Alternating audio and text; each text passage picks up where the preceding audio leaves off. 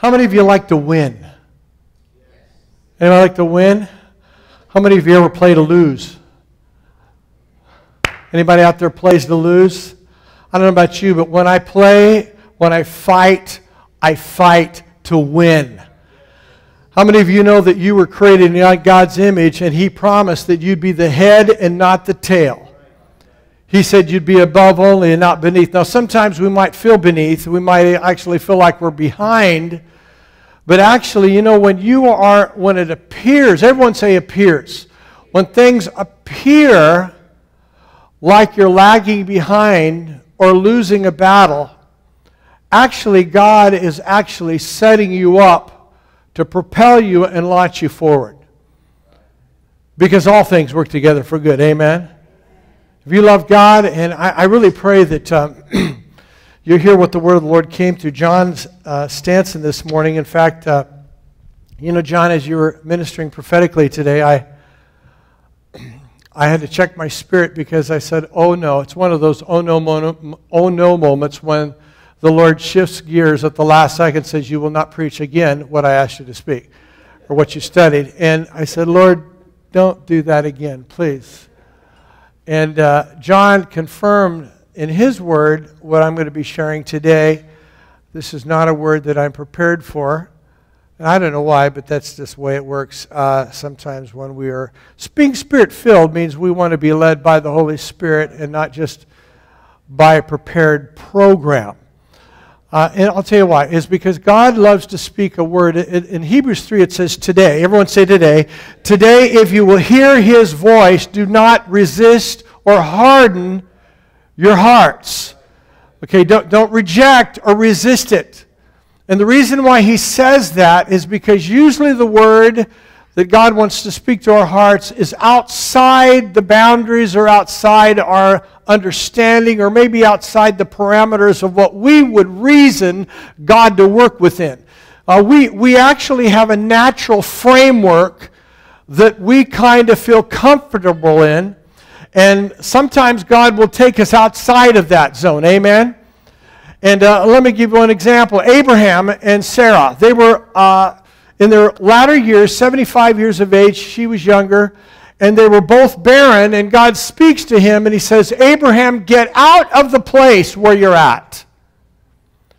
Get away from your family, your tribe, your culture, your kindred, into a place that I will show you. Now, how many of you know that he was an idol worshiper in Ur Chaldees? He was a Babylonian idol worshiper, and God tells him, okay, it's time to move. Everyone say, it's time to move. See, God, when we're obeying God, you're always moving. There are three things about any believer. You're either moving forward, or you're stuck, or you're going backwards. A lot of amens on that one. You're either moving forward, or you're stuck, or you're going backwards. And that you may say, well, Pastor, I don't receive that word. No, it's not intended to be. How many of you know it's good to examine, Paul says in the Corinthians, to examine yourself whether you are in the faith. Faith takes you higher. Faith moves you. It advances you. Faith always tells you to move forward and to take out giants. And when John was sharing this morning, the Holy Spirit began to speak to my heart about some things that I'm going to stick with that, what the Holy Spirit spoke to my heart. I want to pray, and before I do pray, I want to let everybody know tomorrow night we have Monday night prayer. And I pray that you'll come out from Monday night prayer. And do you know that in the midst of two or three can literally establish a momentum that becomes the barometer of where a church will go? And it's prayer. When we're in one accord in one place, there's something about prayer. So I pray for that. Also, I want to let everyone know on Monday, Tuesday, and Wednesday of the last week of October, we are going to be calling a church fast and prayer. This is 1 week before the elections. We're calling a fasting and prayer as a church. How many of you believe our nation needs lots of prayer? And there's a lot of things at stake that are far beyond the political agenda and the right, left wing, independent. There's far more at stake going on here than just what you see on the news. So we really need to understand, and we need to have ears to hear what the Spirit of God is saying to the church. Amen? Because God doesn't want you to stay where you're at. He wants you to advance. And He wants you to take out the giants. He wants you to realize that you're not going anywhere as long as you continually live in looking in the rearview mirror. We got to stop looking in the mirror and looking at what people did to us and the problems and the trauma of my past. It's time to crush the rearview mirror, take a hold of the promise, and begin to move forward in the kingdom.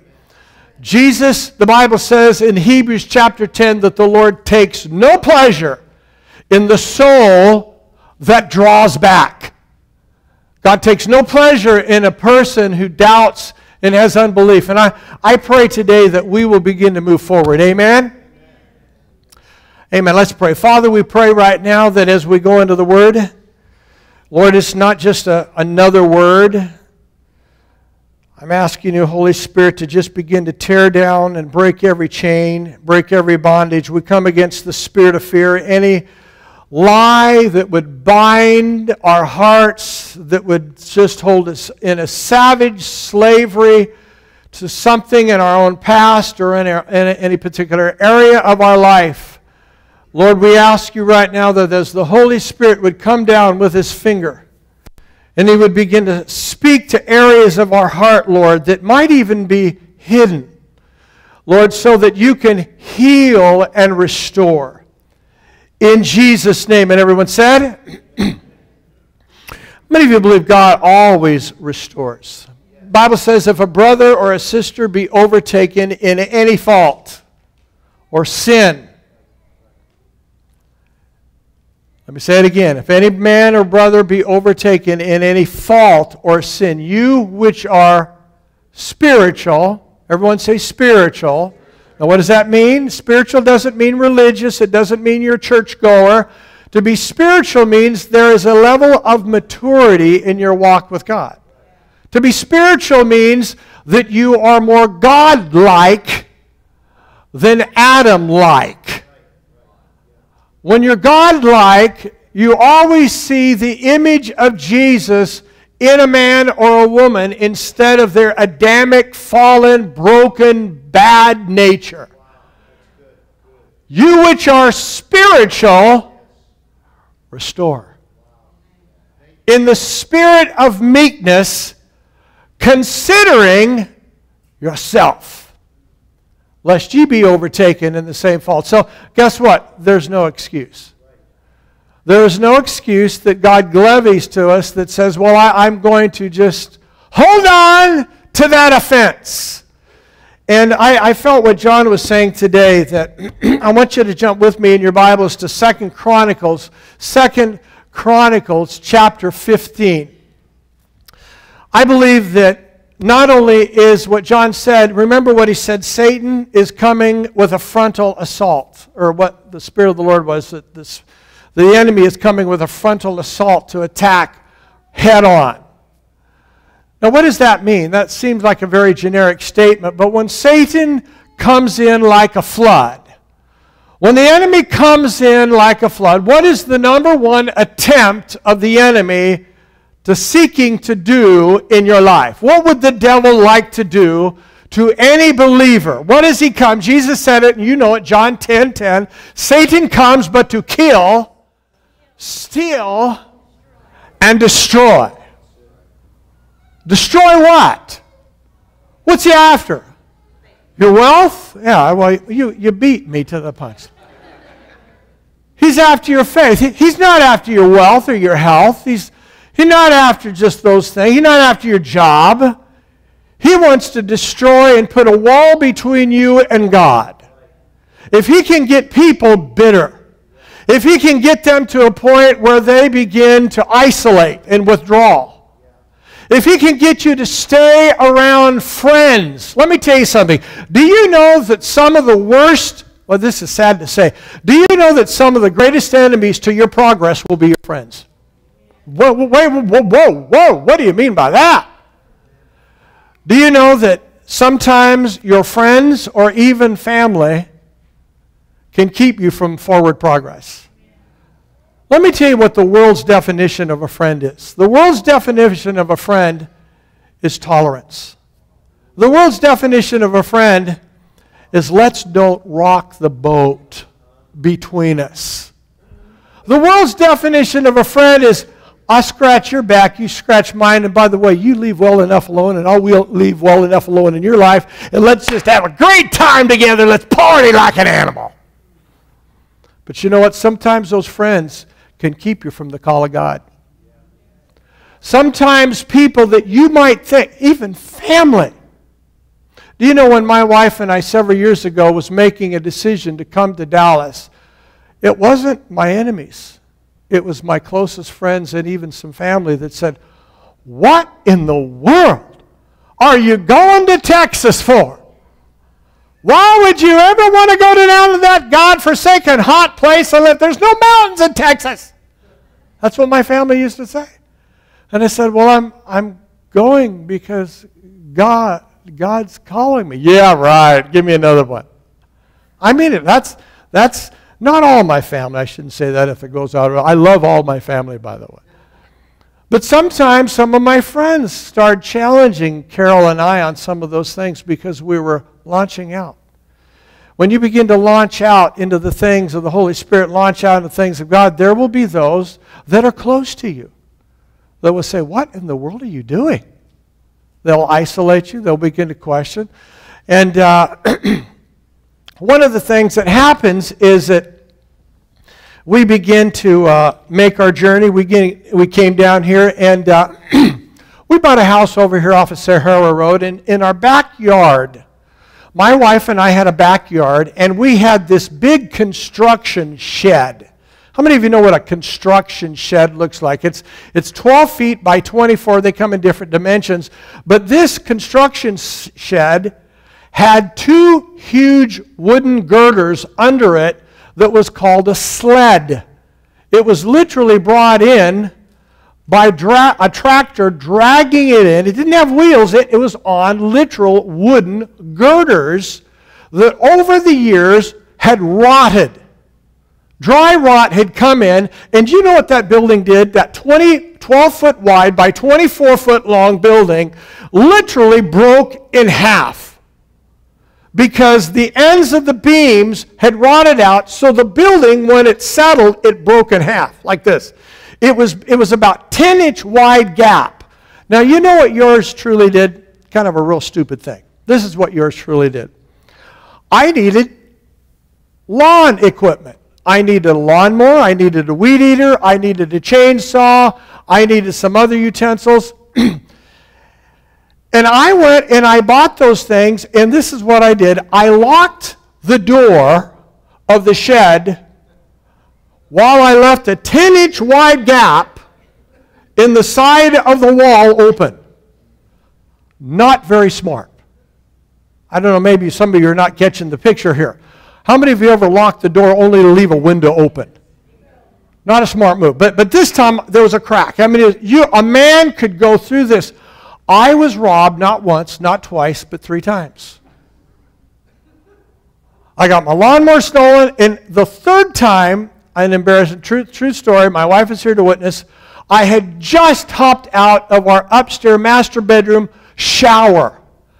I opened the window to let some steam out of the bathroom, and while I opened the window, I saw a man coming through the crack of the wall, and he had a weed eater in one hand, and he had a hedger in the other, and he was scrambling down, took a right down the alleyway toward Shiloh. Yours truly, without thinking, ran downstairs, and Carol says, "Where are you going, Ray?" "I'm going to catch the guy." "You have nothing on." That's true story. I don't know what I was I just wanted to get the guy. I was running in the buff, but I was going to get the guy. But thank God for a wife who stopped me in my track, because I've been robbed 3 times. And you know what? After going through this whole mess, I got thinking.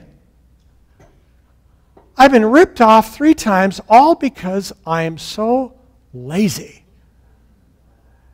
All because I let this thing ride. And I let the enemy come in and rip me off because I failed to make repairs on the building. And to top it all off, the 3rd time, because I had all these appliances stolen out of my shed, I went to the insurance company. It was right over here. I can't remember the guys. I shouldn't mention it. But the insurance company, I went in and said, I want to make a claim. I've been ripped off again. And he said, Mr. Galligan, sorry, ain't going to happen. Not going to happen. I said, why not? I've never, and by the way, that's the first time. On the 3rd time I got ripped off, it's the first time we actually made a claim against our homeowner's insurance. So I went over to the guy and said, I'm sorry. And I said, look, I've been living here for several years. I've never had a claim against our policy yet. And you say, denied. And I was in shock. Oh, by the way, I wasn't in shock. I was angry. I was mad. And I remember coming home and I said, Carol, look for another insurance company. I'm done with that guy. I am done with him. I was moving on. Well, guess what? Overnight, that actual insurance company, no, it wasn't that night, it was the next, maybe next 2 or 3 nights. The next 2 or 3 nights, the insurance company gets robbed. And about 12, 13, 14 of all their desktop computers and PCs got stolen. Well, this is what happens. The secretary to the agent calls me up and says, Mr. Galligan, can you come in right away? I said, okay. He says, the agent wants to talk to you right away. So I go in, and now, by the way, some of you may not know this, and by the way, I don't put a lot of hedge, and I never use this on people. I would never do this. I don't pull out the God card or the pastor's card because I got robbed, okay? I don't do that. Some people do. I don't do that. That's, to me, is a lie, and it's hypocrisy and everything else. It's just wrong. But I get called by the secretary, and when I go over there, she has me sit down in the the chairs, and I'm waiting for the agent to call me and talk to me, and she says, wow, he wants to see you. And I said, what happened? We just got robbed last night, and he knows you're a preacher. And he thinks that God's out to get him, so he's going to okay your policy. True story. He okayed the policy and gave us everything we wanted. We were able to replace it. Now, I'm not telling, my wife is here to witness that. Now, I did not, there was no arm twisting. I didn't come and say, well, do you know that the reason why you were robbed? Because you defy the armies of the living God. I hope none of you ever do that to people. That's just wrong. Now, I know why some Christians and some preachers, I heard one preacher years ago get off, if you don't give to this ministry, the Lord told me he's going to take me home. That's so bad. That's just wrong. It's really bad. You don't go threatening people. If you don't tithe, man, the Lord said, it's this week on me. Now, some of you might rejoice. Praise God, new pastor. Hallelujah. But, you know, those kind of things are just crazy. But I remember going through, sweating this out, and the Lord really began to show me 2 things. First of all, he'll take care of you. But even if the insurance company didn't give me the money to replace the lawn and garden and equipment, the Lord was teaching me to trust him. But secondly, there was a bigger lesson here, was that I let things lapse. I let things go in my life. I want you to see a story in the book of 2 Chronicles 15. As John was prophesying, the Lord gave me this word, and this is one of the kings of Judah. There were 18 kings in Israel, 8 kings in Judah. The kingdom was divided because of the idolatry of Solomon. The Bible says the nation of Israel was split in half. But Azariah, this prophet, he'd come to Asa, who was the king of Judah. Listen to what it says. And he went out to meet Asa, who's the king. And he said, "Hear me, Asa." And said to him, "Hear me, Asa, and all Judah and Benjamin. The Lord is with you while you are with him." The Lord is with you while you're with him. Now, what he's referring here, now we know that the Lord's with us all the time, but he's referring to the blessing of God. The Lord is with you while you are with him. If you seek him, he will be found by you. But if you forsake him, what does it say? He'll forsake you. Wait a minute, wait a minute, Pastor. That's Old Testament, isn't it? Yeah, it is Old Covenant, Old Testament. How many of you also read in the Bible where it says that if we draw nigh to him, what does it say? Well, my question is, where was he then? Why do I have to draw nigh to him for him to draw nigh to me? Then where was he? So my question is, when we draw nigh to him, he draws nigh to us. But here we find that Asa is getting this prophetic word. He said, if you seek me, you'll find me. But if you forsake me, I'll forsake you. For a long time, everyone say long time. A long time Israel had been without the true God. That meant that there were false gods.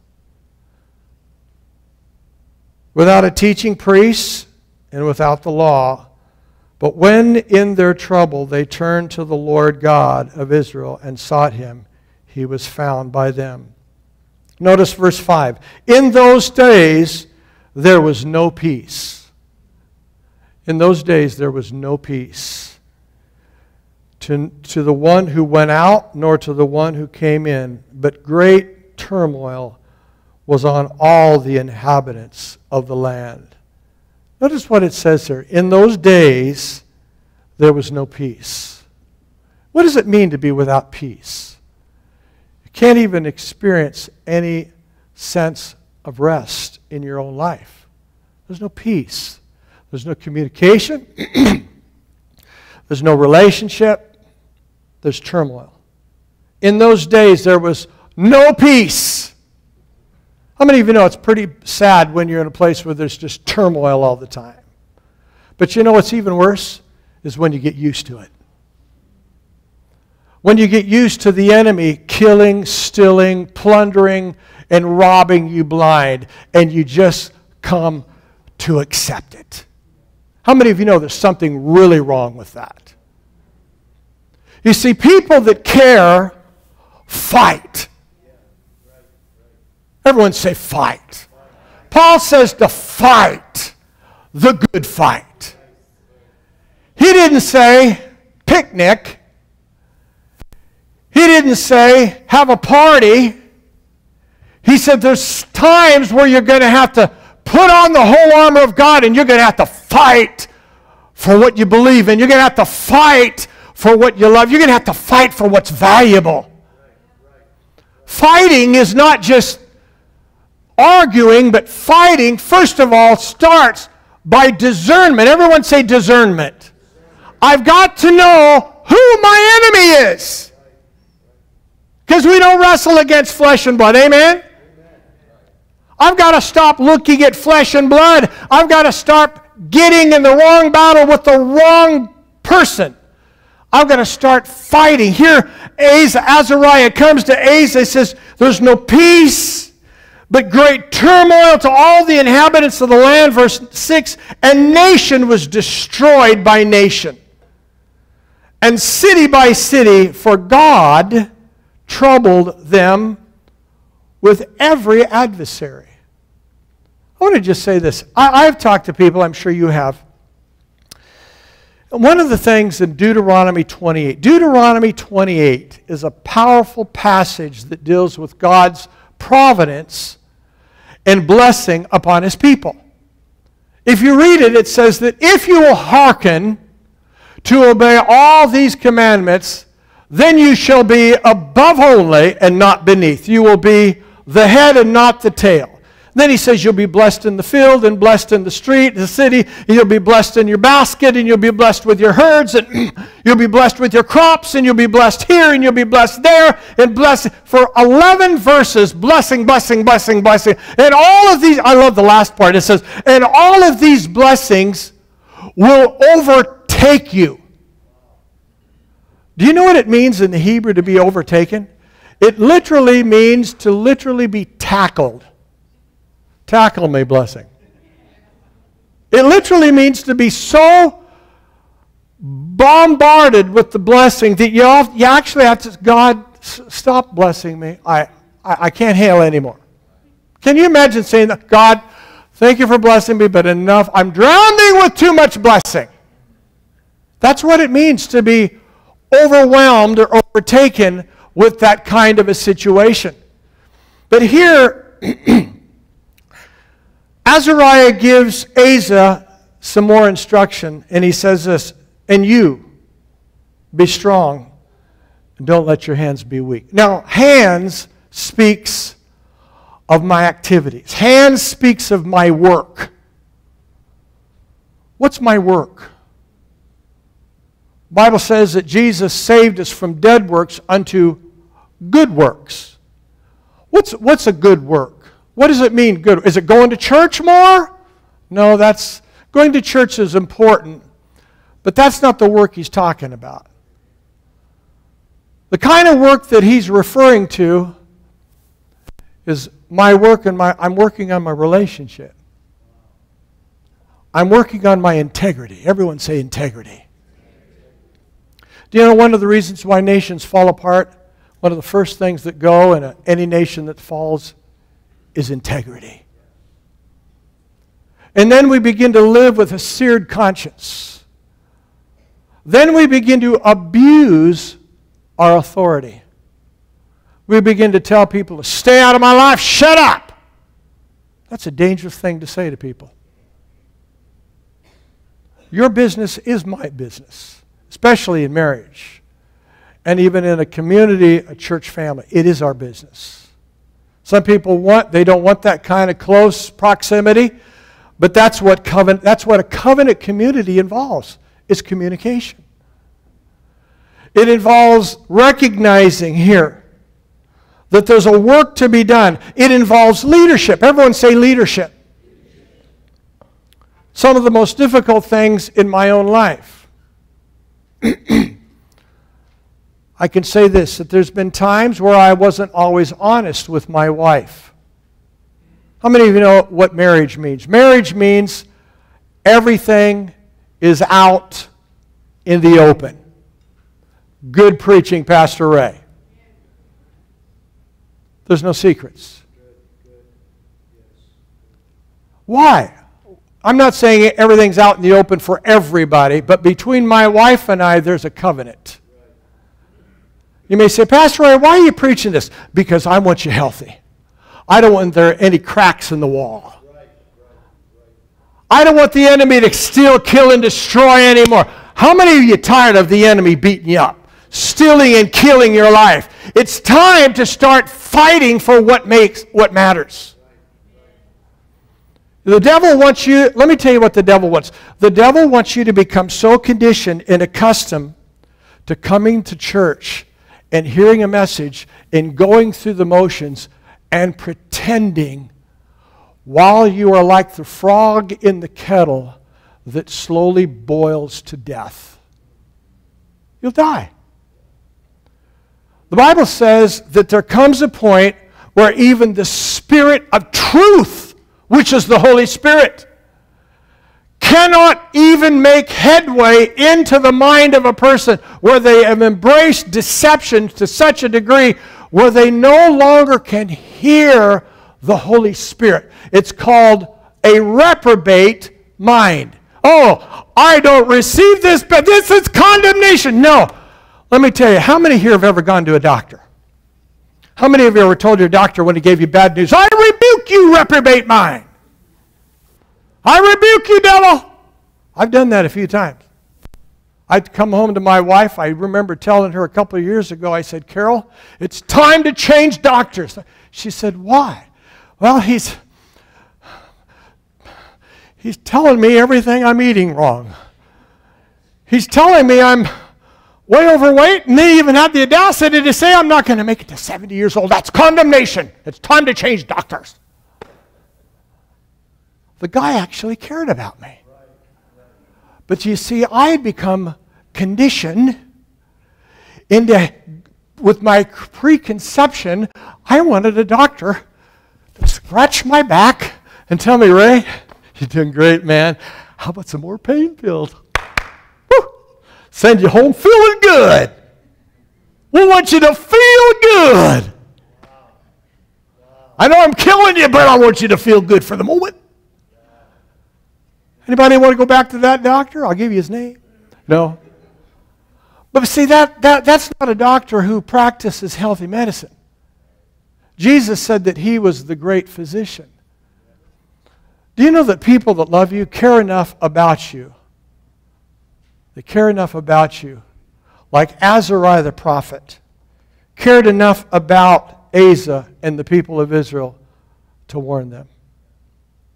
When John gave this prophetic word today about a frontal assault, I believe that.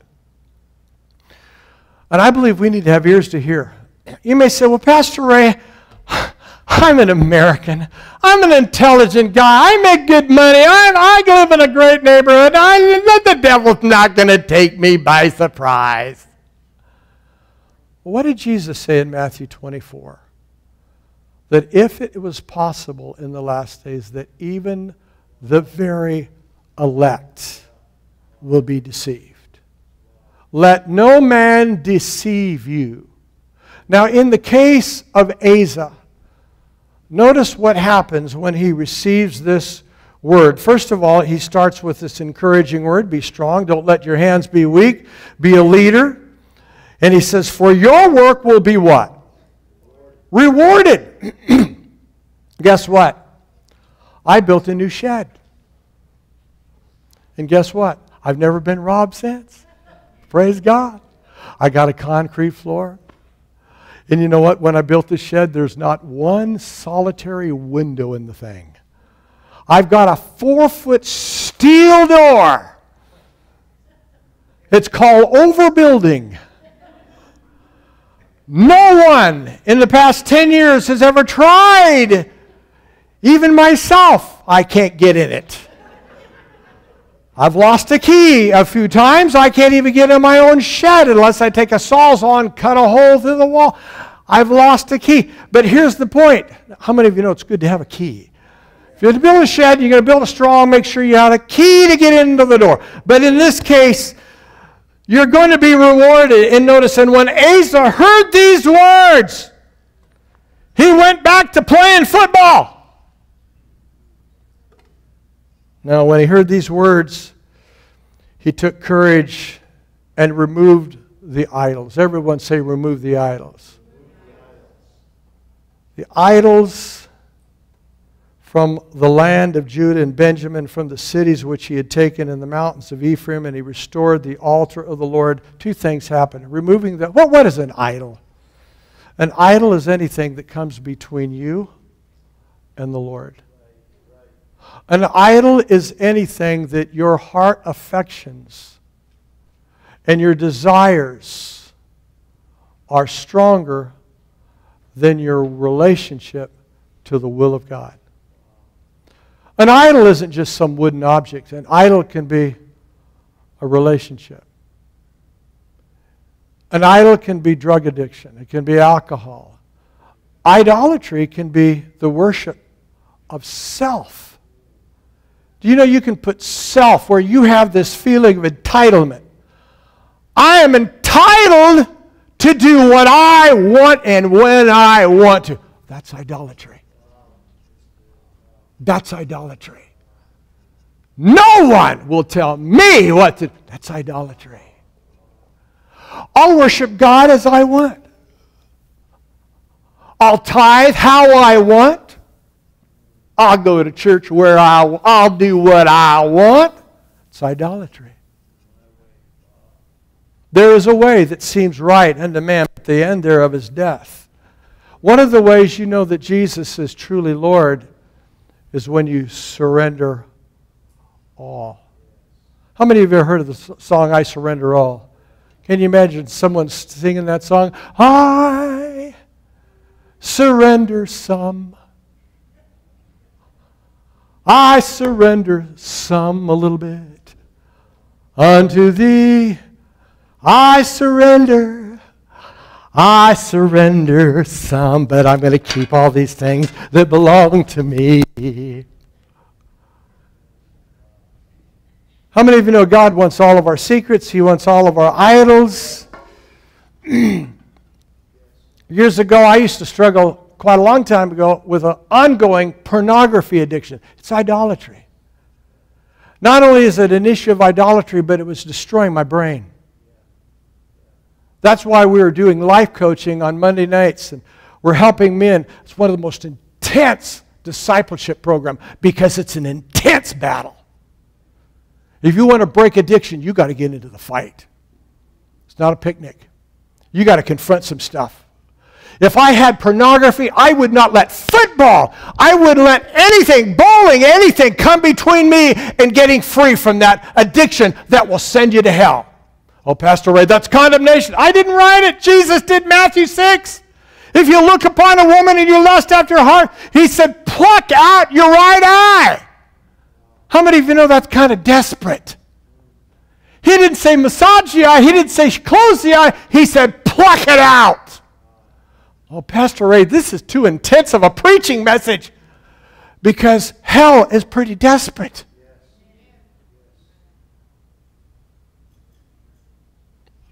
Notice what he does.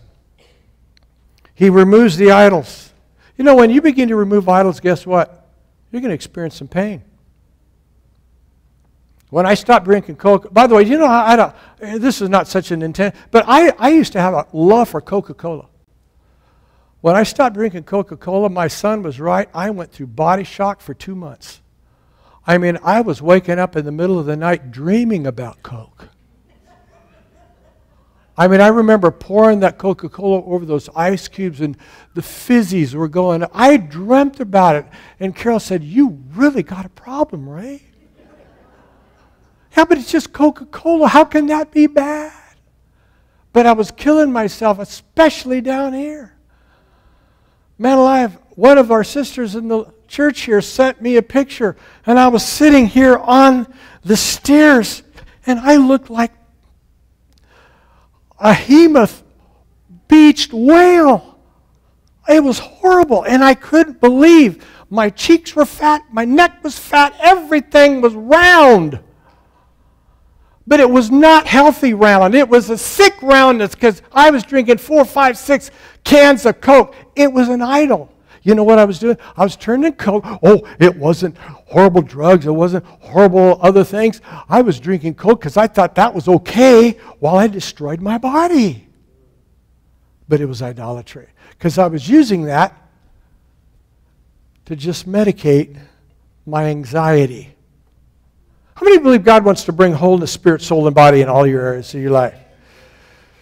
But he said this, and so he restored the altar. The second thing, he removes the idol. He restores the altar of the Lord that was before the vestibule of the Lord. That means that he restored prayer. Everyone say prayer. He returned to worship. All of a sudden, he restored the altar. The altar was a place. An altar is a place that's established as an ongoing memorial and a place in the routine of my life. Now, we don't need to rebuild old rock wooden altars like they did in the old covenants, but I have an altar in my life every day. I build that altar by coming before the Lord and I offer to the Lord thanks and praise and worship to Him. That's an altar of prayer. But it's not about just praying. But it's a place of connection. It's a place where God visits and speaks to me. He talks to me. It's a place where there's communion. It's a place where there's a visitation. And it says, for they came, verse 9, over in great numbers from Israel when they saw how the Lord God was with them. Notice the outcome of it was God was witnessed among their neighbors. Can you imagine when people say, what has happened to you? God is with you. That's the witness of what happens.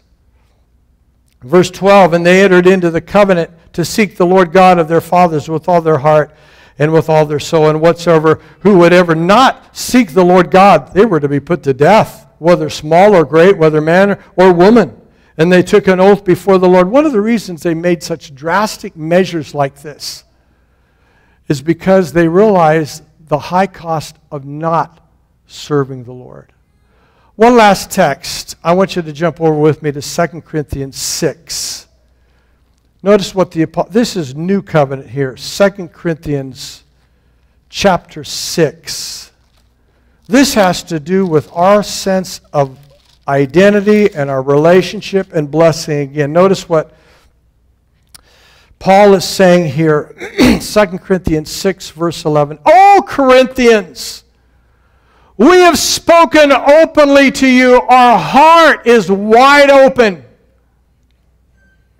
You are not restricted by us, but you are restricted by your own affections. Everyone say affections. He said, we haven't restricted you. You've restricted yourself from your own affections. Now in return for the same I speak as children. You be open. Do not be unequally yoked together with unbelievers. For what fellowship has righteousness with lawlessness, and what communion has light with darkness? Now, he's not suggesting that we cannot become a friend to sinners. But the idea of being in fellowship with sinners means that you will not participate in the activities that unbelievers participate. Why? Because my body is redeemed. My life and my body and my future belongs to Him. If you are truly born again this morning, you don't do what you want. You do what He wants. Because you and I belong to Him. I'm no longer my own. What comes in my mouth, what comes in my eye gate, what comes in my ear gate, you see the relationships I have. Now, there's a lot of ungodly sinner friends I have, even now. There's neighbors. We love them, we honor them, we encourage them, but guess what? I don't participate in their activities.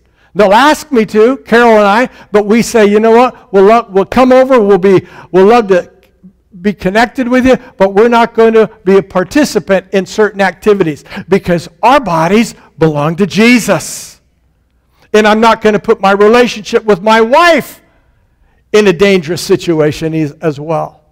And Paul is dealing with this problem with the Corinthians. And what accord, verse 15, does Christ have with Baal? Or what part has a believer with an unbeliever? And what agreement has the temple of God with idols? For you are the temple of the living God. As God said, I will dwell in them, and I will walk among them, and I will be their God, and they shall be my people. Therefore, what does it say right here? Everyone say it. Come out. Come out. Now, he's not talking about coming away from our society. He's not suggesting that we are to isolate ourselves from our community, but he says, come out from participating in their kind of idolatrous practices, because your body and your life belongs to the Lord. Come out and be separate, says the Lord. Do not touch what is unclean. The Holy Spirit spoke to my heart. He says, I want to bring cleansing to the conscience of my people. Maybe someone this morning said, Pastor Ray, my conscience is not clear. It's not been clear for a long time. Do you know God wants you to have a clean conscience?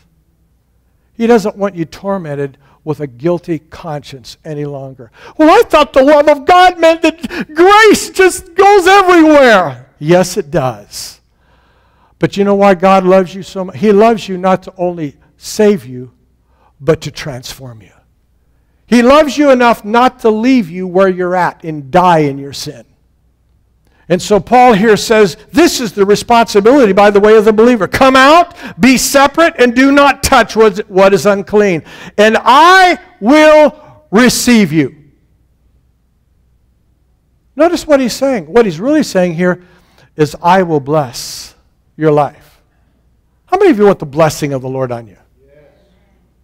He said, come out, be separate. In other words, consecrate yourself as holy to the Lord. You know, we talk about love a lot. We talk about grace a lot. We talk about God's mercy. We've spoken much over this. But the Lord said, today, Ray, you're to teach on the fear of the Lord. You're to teach on my people are to be clean, they're to be holy, and they're not to touch or handle the unclean thing, and I will receive them. Now you're looking at a guy, I have touched the unclean thing in my life. There's been times where I've lied, I've seen porn.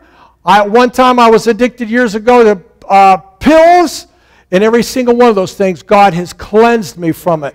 And He didn't cleanse me just so that I could preach mercy. No, He said you to preach the grace of God mixed with the righteousness of God. There's a responsibility I have not. I'm to watch what I'm to be careful what I watch. I'm to be careful with relationship, with people I run with. If you're running around people that are bitter and angry at God and at the church, and you're running around and you don't think that won't affect you, it will affect you. If you're having problems with a spouse and you're running around people that are so-called friends that are bad-mouthing their husband or bad-mouthing their wife, and you're running and you call them friends, you better run as fast as you can, because it will affect your marriage. Good preaching. You may say, well, Pastor, what does this have to do? It has everything to do with building a church that Jesus is coming for. And that's a church without spot or wrinkle. Today, the Lord spoke to my heart, said, there's somebody here that is in an adulterous affair. I don't know who, but there's an adulterous affair, and whatever that is, unless you cut that off, the future does not look bright. God loves you enough to warn you. And He wants those relations. By the way, an adulterous affair doesn't mean you're just having sex with somebody. You can have an online affair that is just as much adultery. God wants us to come out, be separate, and be set aside for Him, for His glory. Amen? Let's bow our heads. I know that the blessing of the Lord rests upon those who love Him. And those, Paul says, those who work righteousness. Maybe you might say, every head bowed, every head bowed. I don't want anyone looking around. You may say, Pastor Ray, I know there's some things the Holy Spirit is speaking to me about, and He wants my heart and my life to be right. And I know that there's areas in my life that are not right. And I know this word was for me. I know this. Let me tell you what John said this morning. You won't last a minute with this demonic, based on Revelation 13, the whole message in itself. There's going to be a spirit of deception, the Bible says, will cover the face of the earth. Will come out of the sea and upon the dry land, and the deception will cover as a gross darkness that covers the earth. But the Bible says we're to arise and shine, for our light has come. God is a God of mercy. When we confess our sins, He is faithful and just to forgive. He's faithful to cleanse us from all unrighteousness. He's faithful to renew our minds and set us on a path of blessing. But if I make light and I just become casual about sin, then I want to just say that the Lord warns you today. The Lord warns you because He loves you. He loves you enough to send prophets in ministry because He loves you. The Bible says He would not that anyone would perish, but all would come to repentance. Maybe that's you this morning. You need cleansing and healing, and you know there's a need for separation from something that you become attached to. It may be some form of idolatry. Just raise your hand, stick it down. I'm going to pray for you right now. In Jesus' name. Okay, I see your hands. Anyone else? You can put your hands down when you're done. Okay, I see your hands. Okay, I see your hands. Okay, the Holy Spirit here is to bring healing and restoration. The Bible says, he who covers his sin shall not prosper. He who covers his sin will not prosper, but he who confesses and forsakes shall have mercy. I want mercy. I do not want to cover my sin. Never. Let's stand to our feet, shall we? Let's stand to our feet. I really believe God is saying, Ray, as he's talking to all of us actually, I believe the Holy Spirit is saying, you are my bride. And we've been espoused to Jesus as a chaste virgin, and we are to keep ourselves unspotted from the world. I can be around the world, but I don't participate with what the world does. I don't have to get involved in their activities. Today everybody's into recreational sex, recreational drugs, recreational clubs, and they're being duped and they're being baited by Satan. And they're becoming addicted to a way of life they do not know how to get out of. And God wants to set us free. Amen? Father, I just pray right now for those whose hands were raised. Lord, that was an act of faith. It was an act of faith, and it was an act of response to the Holy Spirit as you're speaking to our hearts. I'm asking you right now, Lord, that you would just cover them with mercy. Lord, we ask you right now that your compassion will overflow on their lives, and you would draw them, Lord, according to your mercy and your goodness. Lord, we need to know that there's a purpose why Jesus went to the cross. Not just to forgive us, but to transform us.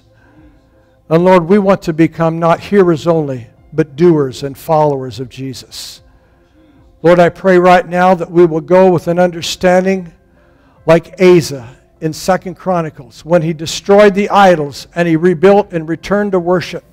Lord, you caused your presence and blessing to rest upon the house of Asa during his life. Lord, I pray right now that we would walk in the same faithfulness that Asa, the king of Judah, did. In Jesus' name. And everyone said, turn to someone and say, you're righteous in Jesus' name. There's a righteousness on you in Jesus' name. God bless. Don't forget Legend Oaks at 3 o'clock this afternoon.